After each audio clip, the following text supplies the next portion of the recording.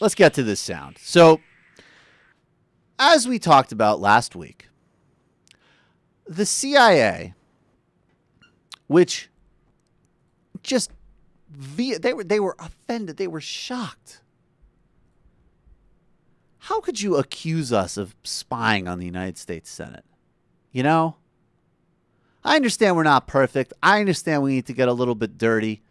But when you accuse us of spying on a Senate committee, while that Senate committee is conducting an investigation into our torture regimen, or into our torture regime, I just, you know, the gall to accuse us of spying. You really ought to take a look in the mirror and ask yourself whether or not we're on the same side here. And then, of course, a couple months later, oh, yeah, you're right. You're sorry. Our bad. We were spying on you. Sorry about that. So John Brennan, who was President Obama's nominee for head of the CIA, who was complicit in the Bush administration torture era from all the most objective pieces of evidence we have, who was a prime architect of this administration's drone policies, now head of the CIA, now is admitted to lying about this spying on the Senate committee. President Obama's asked about this.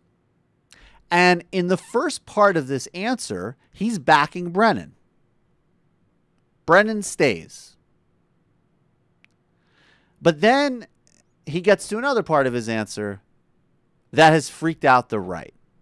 So, but just bear in mind, before you hear this 30 seconds, Brennan stays. There's not going to be accountability for the CIA spying on the Senate. Let's hear President Obama's sound. I was very clear that in the immediate aftermath of 9/11, we did some things that were wrong. We did a whole lot of things that were right, but we tortured some folks. We did some things that were contrary to our values. I understand why it happened. Okay, so look, President Obama right there. Let's get the problem out of the way first. What are the first two things he did when he went into office? The kind of founding sins or mistakes of this administration was accountability-free bailouts and propping of Wall Street, a financial recovery that only focused on the financial sector, and then, in fact, ironically, how it would trickle down to the rest of the economy, not a bottom-up fundamental bailout. The other major thing was we're just going to turn the page on torture, on Iraq, on all of these issues. We're going to turn the page, we're going to minimize certain things, and then initiate other problematic initiatives in terms of drones, assassinations, things like this. And he's right to say, as bluntly as he did, what happened. And I think President Obama, and I can already see the IMs coming, I think his opposition to torture is genuine. And I think there have been certain areas, as with Guantanamo, which he could do more and he should do more, but he's also been genuinely politically handicapped. But he showed again that when it comes to these issues, when it comes to spying on the United States Senate, his own appointee, John Brennan, is not going to have accountability. And that is the fundamental problem. Now, Republicans have another idea about what the fundamental problem is. And as you could imagine, their idea about what the fundamental problem is going to be crazy. Let's listen. I'm just going to read a few tweets. Amanda Carpenter is a right-wing journalist, speechwriter, and senior communications advisor to Ted Cruz. I am stunned our president just said, quote, "We tortured people from the podium. This is a PR victory for our enemies. Make it stop. Make it stop."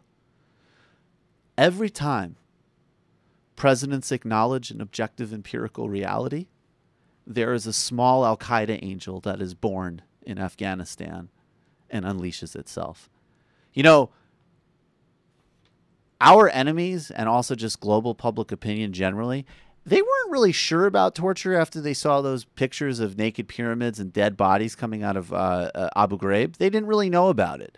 But with this press conference, it's been confirmed. That's one of the most moronic tweets I've ever seen in my life, but let's keep going. Daryl Issa, typical week in the Obama administration. Conservatives labeled a-holes, terrorists labeled folks. I would use folks and a-holes interchangeably, and probably in both instances. All right, Liz Cheney on Fox speaking to Monica Crowley, and this takes the cake. The failed Senate candidate of one of our most destructive and reckless vice presidents in history, his spawn still trying to create her own fear-based racket and career. This is Liz Cheney. You know, Monica, this president is an utter disgrace. He's got a situation where, as your last two reports showed, you've got a crisis erupting around the world. A fired-up Cheney complained. And back to the quote. And he is expending more time, more energy, more passion, more aggressive activity, targeting and going after patriots, heroes, CIA officers, and others who kept us safe after 9/11. He's lying about what they did. He's slandering them. He went to Cairo and he did it in 2009. Today, he did it from the podium of the Oval Office. It's a disgrace. It's despicable.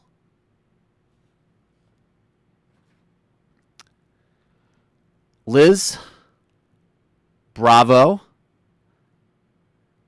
You have some of your father's flourish, but you need to work on the same kind of sinister pizzazz, that same cynical disingenuousness that propels everything he does, and you could catch up. Amanda Carpenter, weak.